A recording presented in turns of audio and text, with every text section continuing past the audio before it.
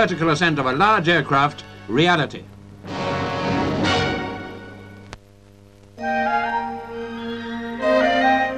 Good news for theatregoers, the birth of a new theatre in London where both stage and auditorium can be changed to suit the production. From a theatre in the round, with the audience encircling the stage, it can be converted to an Elizabethan open stage or the conventional proscenium stage. Certainly a dramatic concept, and a galaxy of stars attended the send-off. Among them, Dame Sybil Thorndike, Sir Laurence Olivier, and Peter Hall with his wife, Leslie Caron.